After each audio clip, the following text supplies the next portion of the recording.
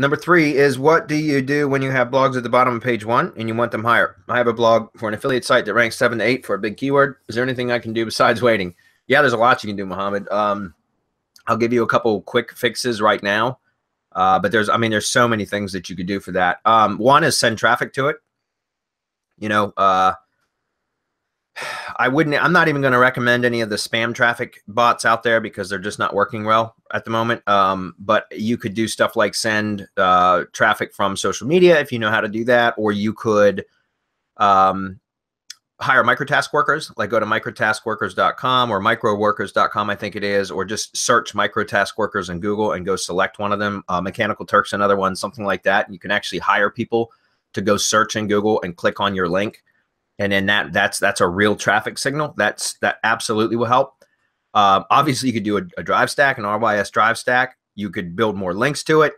One of the other things, press releases are working really, really well right now. So if you could figure out an angle to create a press release about your site, that particular link, that page or post on your site, then that would also work.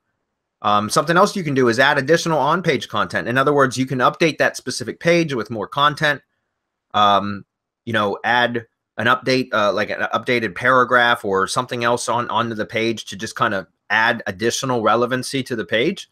And something else that you can do on site, on the website itself, is do additional, like create that as a category. If it's not already its own category, make that a category so that you can actually put like child posts underneath of it as supporting articles, so that you essentially make that one post part of like the top of a silo, or at least part of a silo that then you add additional supporting articles to that all interlink up to that one post, right? Especially if you're syndicating with a network, right? A syndication network, because each additional post that you publish to your blog that's going to be interlinked up to that post that you're trying to push will end up going out across your network. So you get a bunch of internal links plus the external links from the branded network that are going to be pushing back to that one post.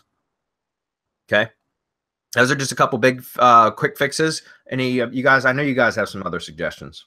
Yeah. Well, at some point, Mohammed, you do need to wait because here's the thing. Yeah, because you do all of these little tweaks, right? And sometimes what we do is we do a little tweak and then we have the exact opposite results that we would want, right? So it plummets, the position goes down.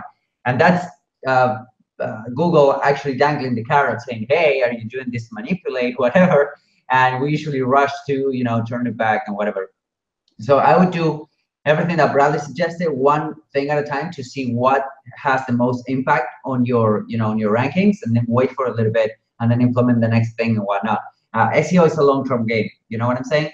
Yeah. So if you change like a million different things and then you go back and change another, you don't really know what's going on. Sorry, you don't really know what created the good effect, so that you can do more of that. You know what I'm saying? So